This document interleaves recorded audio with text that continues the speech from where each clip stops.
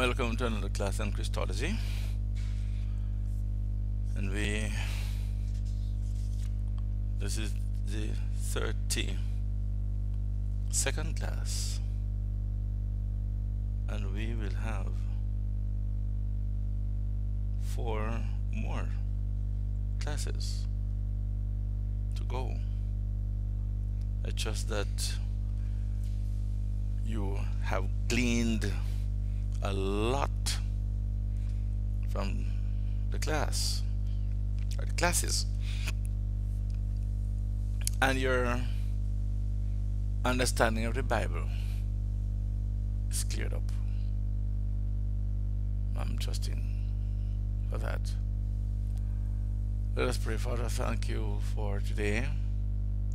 Thank you, Lord, for your goodness and your grace and mercy and truth. Lord, the mercies are new every morning. Morning by morning, your mercies I see. Great is thy faithfulness. Bless this class, I pray, Lord Jesus. Bless the participants in the class. Bless me as I share with these participants. Bless the system. Lord, I've lost one video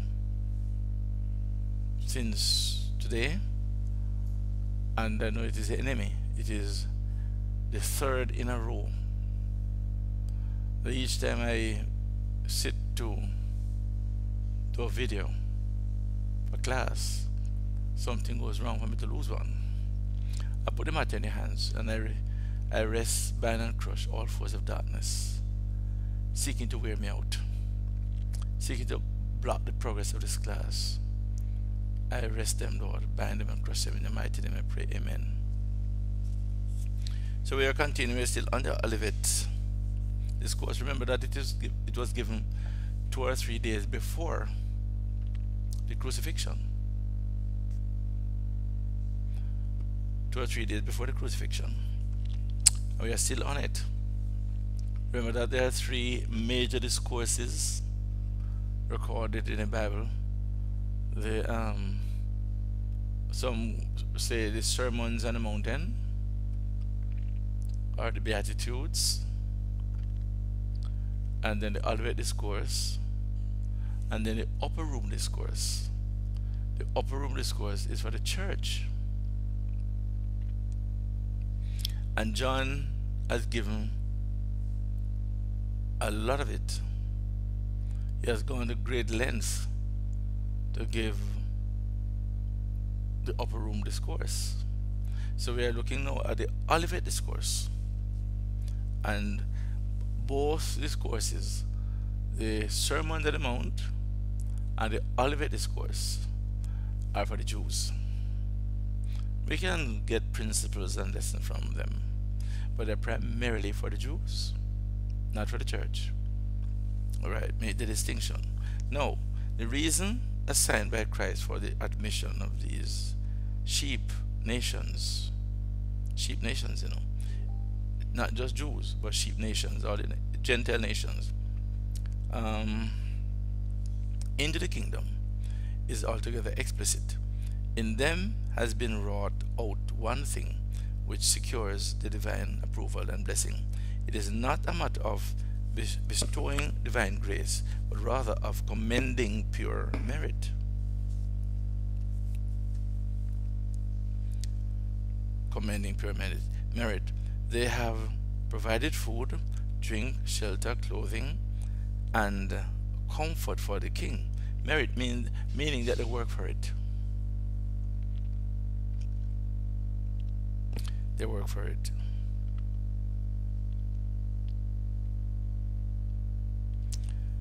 And it says they provided them for the king, but it was for the king's people, the Jews.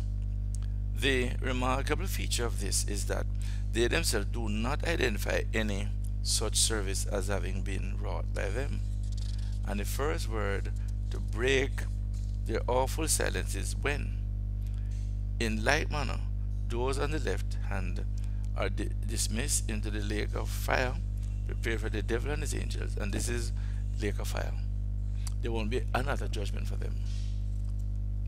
But the lake of fire is the final judgment, place of torment, because the hell itself will be thrown in the lake of fire. Comes the white throne judgment.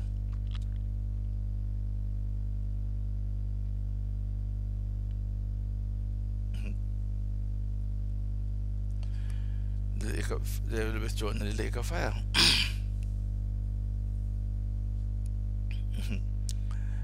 And for the announced reason that they have not provided food, drink, shelter, clothing, and comfort for the king or the king's people.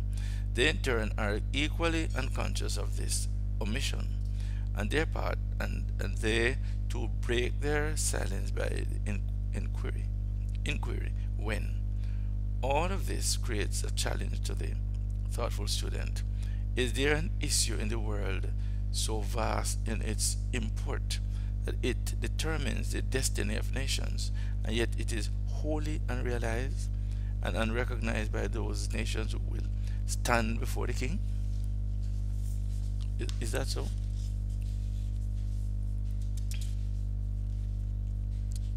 Such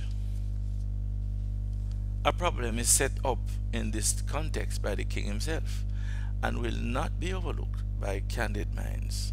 It makes no difference at this point what method of interpretation is employed. The problem, as thus stated, is up for solution by every school of interpretation. Those who assume that this scene is the judgment of the saved and unsaved at the end of the world find it most difficult to identify a third group whom the king styles my brethren.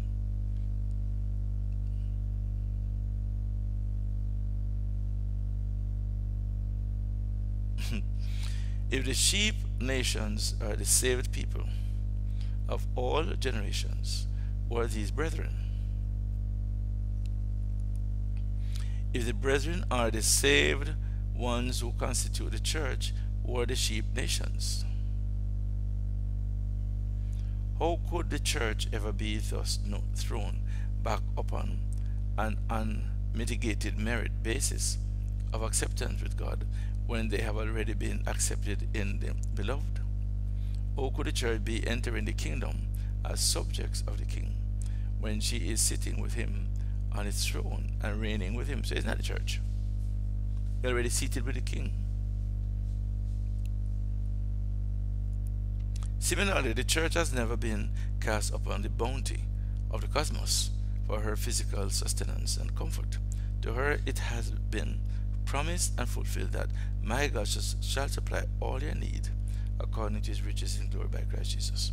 Philippians 4:19. Any interpretation that would bring the church into this scene, either as the brethren or as the sheep nations, is impossible from any consideration. The king's own reply to the query, when, is the answer that should satisfy the student of the text, as it will satisfy the nation that stand before him. Whatever these multitudes are able to understand can be understood by the average person of today, if he will approach the subject with unprejudiced consideration of all that is involved. The king will say, inasmuch as you have done it unto one of the least of these, my brethren, you have done it unto me. Now, Jesus was a Jew when he walked this earth, so the Jews would be his brethren. Who then are these who are classed as my brethren? Upon a covenant theology which recognizes but two classes of men in future estate, the saved and the lost, and but two places, heaven and hell, there has been an insuperable problem imposing in accounting for the third group, who are identified by the king as my brethren. It is assumed by these theologians that the saved of all ages are on the right hand and the lost are on the left hand. Beyond these, according to their teaching, there could be no others. Yet the king indicates a third class. There are two groups who may be identified as Christ's brethren. Christians are joint heirs with Christ, Romans 8:17, and they are the many brethren to whom he is revealed as the firstborn, Romans 8:29. However, as already indicated, Christians answer to none of the features set forth in this description. The Christians have been saved from death to life, past and death to life, and coming back with Christ in the air. So it's not Christian, it's not the church. On the other hand, Israel in her age did stand and must yet stand upon a merit basis, and in this age she is cast upon the bounty of the cosmos world. Those who in the coming tribulation will have suffered for Christ's sake, Matthew 24:9, are his brethren after the flesh, according to the flesh.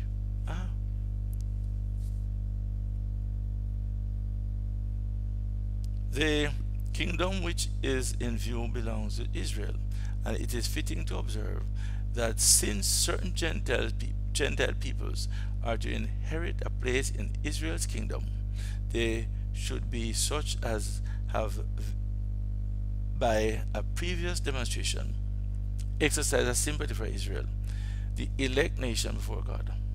There is no mere accident in the fact that the two words blessed and cursed appear in the Abrahamic covenant respecting the attitude of Gentiles toward Abraham's seed according to the flesh. Genesis 12:1-3. I bless those who bless you and curse those who curse you. And these words appear again when Gentiles are being brought into the judgment respecting their treatment of God's elect people. In Genesis it is written, I will bless them that bless you. And in the description of the judgment of the nations, it is said, Come, you blessed of my Father. In Genesis it is said, I will curse them who curse at you. While in this same judgment it is said, Depart from me, you curse, into everlasting fire. But why? Only because you did it, or you did it not unto one of the least of these my brethren? Existing without attention to the word of God, the nations have never realized the favored place Israel holds in the love and purpose of God, nor do they accept this truth when it is presented to them. To no other people has Jehovah said, For thou art an holy people unto the Lord thy God. The Lord thy God hath chosen you to be a special people unto himself above all people that are upon the face of the earth. The Lord did not set his love upon you, nor choose you because you were more in number than any people, for you were the fewest of all people, but because the Lord loved you, and because he would keep the oath which he had sworn unto your fathers, hath the Lord brought you out with a mighty hand, and redeemed you out of the house of bondmen, from the hand of Pharaoh, king of Egypt. It is to these same people that he said, I have loved you with an everlasting love. Jeremiah 31:3. They are kept by him as the apple of his eye, and are graven upon the palms of his hands, respecting the immutable character of God, of Jehovah's devotion to Israel. It is written, For the gifts and calling of God are without repentance. Romans 11:29. All this is true whether conceded by the nations or not. Warnings and counsels have been given them. What more direct or emphatic word could be uttered than is found in the closing portion of the second psalm? It reads, Be wise now, therefore, O you kings, be instructed, you judges of the earth. Serve the Lord with fear, and rejoice with trembling.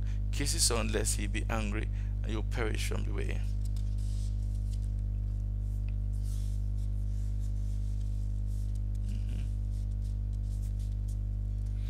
When his wrath is kindled but a little, blessed are all they that put their trust in him. Falling as it does at the end of the great tribulation, the judgment of the nations concerns that one generation that will have afflicted Israel during the time of Jacob's trouble. With all the present sufferings of Israel at hand, of certain Gentile peoples, there is still no situation in the world today which would serve as a basis upon which the nations might be judged as they will be judged in that coming day, in the tribulation period, times of Jacob's trouble. Daniel's 70th week. To some, these verdicts upon the nations seem extreme, especially that pronounced upon those on his left hand. It is probable, however, that their departure to the lake of fire is that which belongs to them because of their lost estate, and that the actual casting of them into the lake of fire is deferred until the hour described in Revelation 20:11-15. Matthew 13:30. The place to be taken in the kingdom by the sheep nations is prepared and designed for them from the foundation of the world, which indicates a definite election under the sovereignty of God. What he has determined and declared can never fail.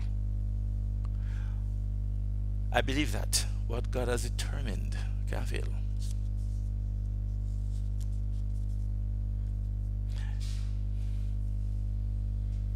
Even if you fail to claim, God is going to find a way to get you to that point where you realize that you need to claim it. In conclusion, it may be well to restate that this is the Messiah King's farewell message to Israel. In its early portions is recorded his own description of the Great Tribulation. Its severity is asserted, and the reign of the end of the deferred portion of the Jewish age is disclosed. Following this is the description of the king's return, as set forth by the king himself. To this he adds long and faithful warnings to that people, to the end that they may be prepared for the day when they see all these things beginning to come to pass. Israel must be judged on the basis of faithfulness and right conduct, and in the matter of watching. The nation must be judged also as a vindication of Jehovah's sovereign right and purpose to exalt one elect nation above all the nations of the earth, and in the demonstration of his resentment at the sufferings which the nations will have imposed upon that people beloved and cherished of God. This brings us now to an end of the Olivet Discourse. So we have looked so far at two discourses. The one that is Sermon on the Mount, including the Beatitudes, and the Olivet Discourse. So we're going to begin to look now at the Upper Room Discourse. You notice they are very long. Dr. Schaeffer, Professor Schaeffer of Dallas Theological Seminary, is a man who is, full of words and is very analytic, and they had a lot to say. So this is the Upper Room Discourse now. The third and last of Christ's major discourses, and I said the major ones, the three major ones: Sermon on the Mount, Olivet Discourse, Upper Room Discourse. There were other discourses, but they were not major. This is the last of the major discourses, is recorded in John chapters 13-17. And though given to his disciples, as are the other two, this is even more distinctive in character and purpose than the two already considered. This is not for the Jews. The attentive and discerning student will become aware upon the consideration of this portion that he is confronted at once with that form of doctrine which belongs only to the church in the present age, and that it, unlike the Sermon on the Mount or the Olivet Discourse, which look backward to the Old Testament setting, this looks forward into the following portions of the New Testament, which was then unwritten. wasn't written yet, but it dealt with what is written in the New Testament, or would have been written. This address, termed a conversation by some, is a seed plot of all grace teachings, and it is asserted here that in no portion of the scriptures that which may be termed uncomplicated Christian doctrine is more clearly announced. In view of the habit of some theologians calling all biblical doctrine Christian, and some who claim that every promise in the book is mine, every line, every dash, every no, it's so wrong. It is pointed out again that in this work on theology, that which is Christian in character is distinguished from Judaism and is confined to God's purpose in the present age, namely, the outcalling from both Jews and Gentiles of those who, having been transformed through redeeming grace, are the body and bride of Christ. The truth related to the church, this heavenly people, is found in the latter portions of the New Testament, or more definitely, all that follows the synoptic gospels. Since this heavenly company is to be distinguished from all other peoples of the earth by differences which are immeasurable, it is to be expected that there will be a body of revelation specifically addressed to and designed for them. There is such a body of truths, and its first pronouncement was made by Christ himself in the upper room. There's such a body of Christ, the body of truth, and its first pronouncement, and let me say it again, there is such a body of truth for the church, and its first pronouncement was made by Christ himself in the upper room. The upper room discourse is therefore the voice of Christ and is the foundation of that which constitutes the possessions and privileges of Christian. Again, attention is called to the great difference which obtains between the three major discourses of Christ, so great indeed that they would hardly be attributed to the same speaker. But the Sermon on the Mount and the Olivet Discourse, since related directly or indirectly to the oncoming Messianic kingdom, have that much in common. Over against this, it will be seen that there is no bond of truth whatsoever between the two discourses already considered and the upper room discourse. Those two and this one. There's no bonding, there's no relation between them, connection. These far-reaching declarations should be attested by every student, and it is confidently believed that to identify the varied character of these discourses is to reach the foundation of a right understanding of the sacred text. Especially is it true that to comprehend the exact teaching of Christ in the upper room is to become aware of that which is purely Christian in its character. Likewise, attention is again called to the transition that evidently took place in the 2 or 3 days that intervened between the giving of the Olivet Discourse, which was addressed to the disciples as representative men of Judaism, and the upper room discourse, which contemplates these same men as no longer in Jewish law, but as clean through the word spoken unto them.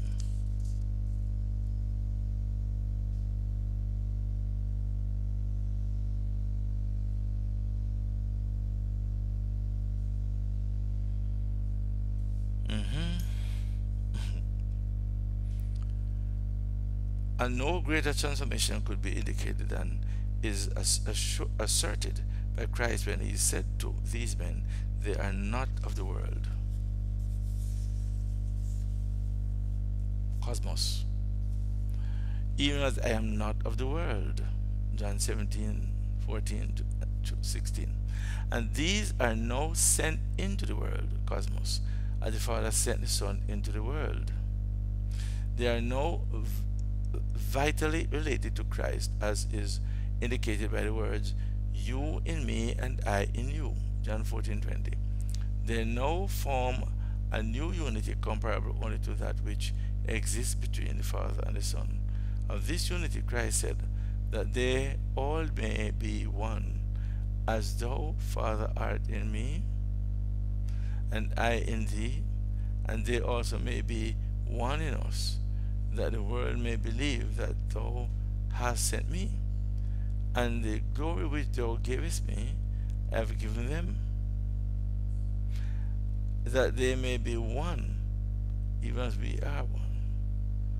I in them, and thou in me, that they may be made perfect in one, and that the world may know that thou hast sent me, and hast loved them as thou hast loved me. St. John 17:21-23. So these same men, the entire new body of doctrine was delivered, and that from that time forth they found a relationship in the headship of the one who died for them, and in whom they were raised to newness of life. This discourse is clearly stated, which reference to its application.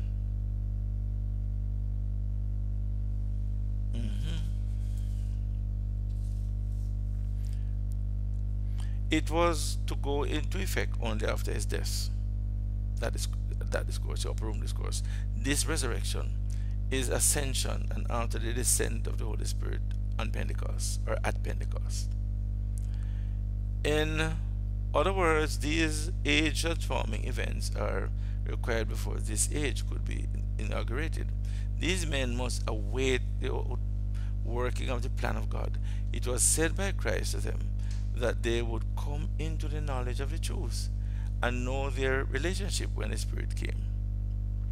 No such doctrine had ever been introduced into the world. It is foreign to those scriptures which went before. There are at least 7 main doctrines presented in this discourse.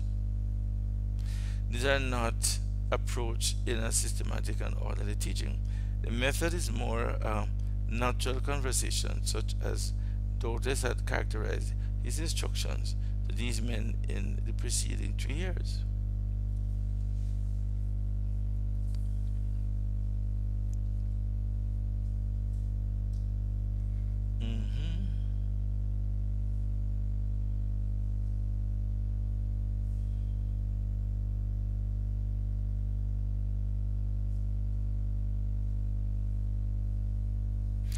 The informality of it is demonstrated by the fact that Christ returned to certain subjects several times. He refers to prayer 3 times, to the Holy Spirit's new ministry in the world at least 5 times. This discourse has, by expositors, generally been extended to include the high priestly prayer, as recorded in John chapter 17. Verse 13 of that prayer so relates to prayer to the discourse. It reads, "And now come I to thee, and these things I speak in the world, that they might know that my joy fulfilled in themselves."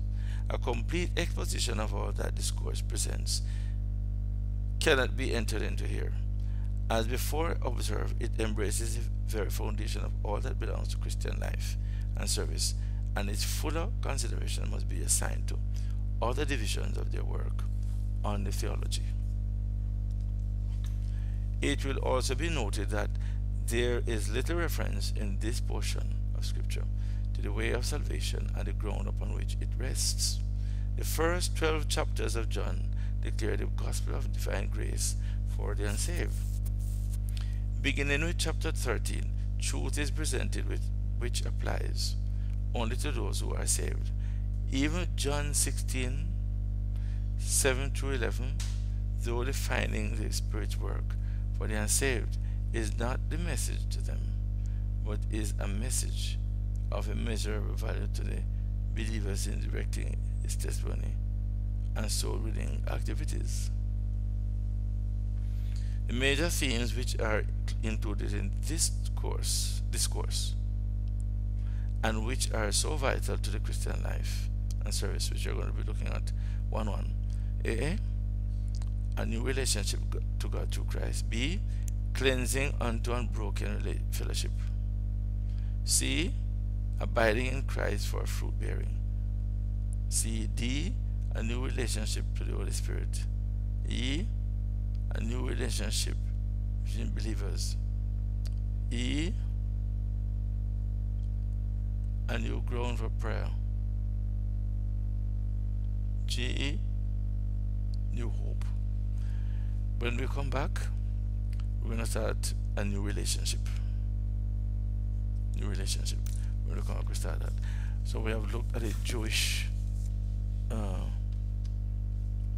position and teachings, or teaching to the Jews, what was meant for the kingdom people. We're going to be looking now at what is meant for the bride. Do your reflection and email me. God bless you.